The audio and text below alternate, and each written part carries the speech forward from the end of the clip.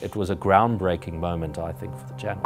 It's going to be global. I've never felt so focused in my life before. He is our guy. It is our story. Our beloved Nelson Rolihlahla Mandela has departed. We've lost one of the most profoundly good human beings that any of us will share time with on this earth. The overriding sense of emotion should be sadness, but this amazing country being what it is, it's actually one of celebration. People choosing to not necessarily mourn the loss, but give thanks for the 95 years we did have.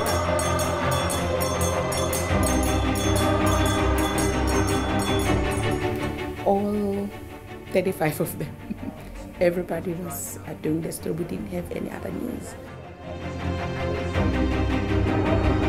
They're trying to rig like dozens of people and crews all over the country. It's absolutely insane. And the smallest thing usually takes the longest. They're just telling us to move away from here as well. We can't shoot from here. Not even from here? Yes.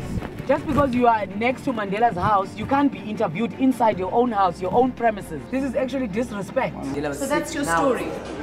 Certainly on just a cold-hearted ratings point of view, no story has ever gathered so many viewers in front of their TV screens watching our news service as Nelson Mandela's passing.